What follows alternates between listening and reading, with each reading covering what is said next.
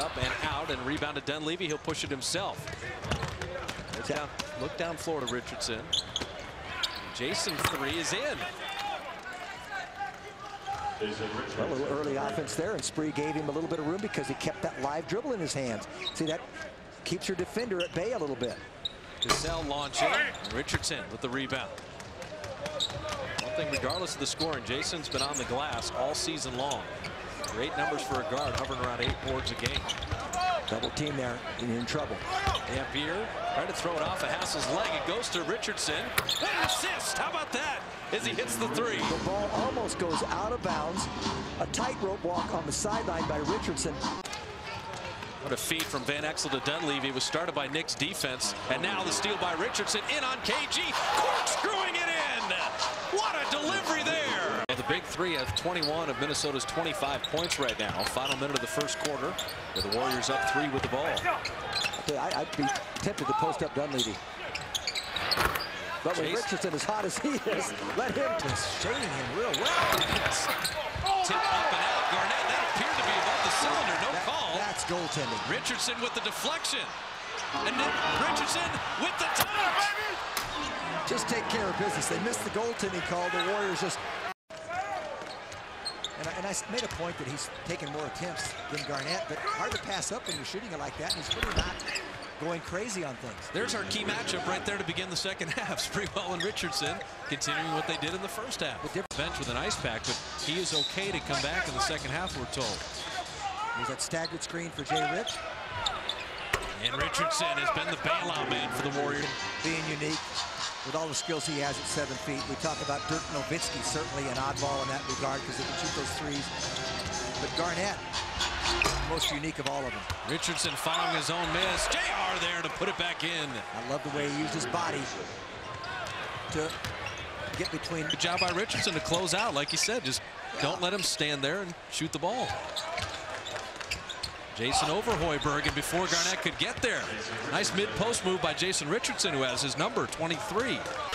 Because he had the shot blocker on the other side of the rim momentarily. Jason, a quick move there, puts it in.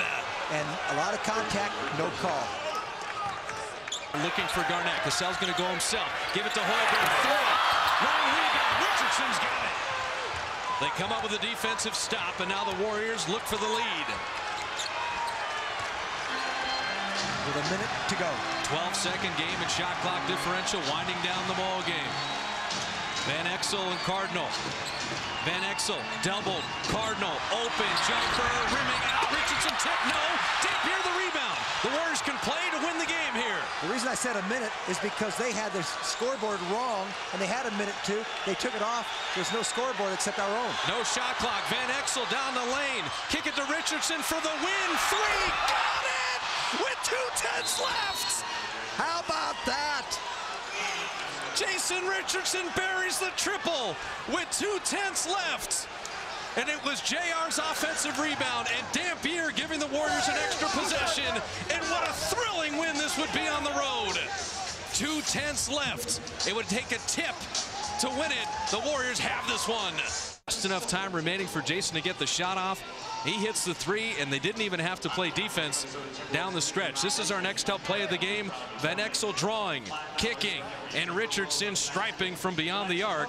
And the Warriors winning the ball game 98-95. Just perfectly executed, leaving no time left for the T-Wolves to even come back and attempt the shot to tie it. And Jim Barnett alongside JR. Take it, Jimmy.